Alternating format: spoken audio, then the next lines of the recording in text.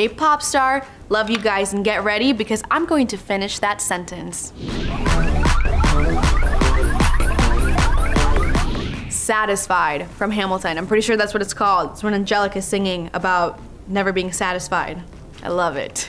Too much with someone at your level, what the hell is the catch? Is the feeling of freedom, of seeing the light, is Ben Franklin with the key and the kite. You see it right, the conversation lasted 2 minutes, maybe 3 minutes, everything we said in total of 3 minutes.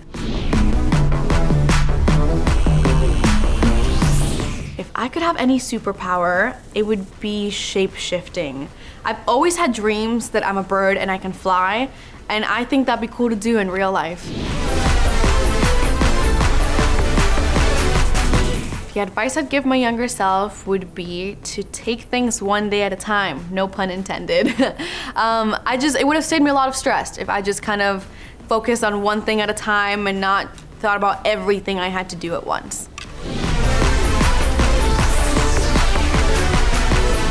The last movie that made me cry was Wonder Woman. I've also seen that 3 times in theaters and I cried every time. It was phenomenal, truly. The most used app on my phone is 2 of them. It's Instagram and Twitter. I'm always on those. It's becoming an addiction. I need to stop. I went on a cleanse for a second and I deleted the apps and I had them back on my phone by the end of the day. I was like, wow, the lack of self-control here.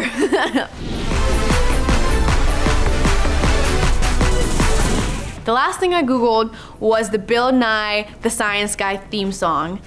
I checked, and it's because I work at Sony Studios, we film one day at a time there, and Bill Nye is filming his new Netflix show in the stage right in front of us. So I was walking to lunch one day, and Bill Nye's name was just on the wall, and I freaked out, and then played the theme song and stood there waiting for him to get there. Hey Popstar, you can play too. Finish that sentence down below with your own answers.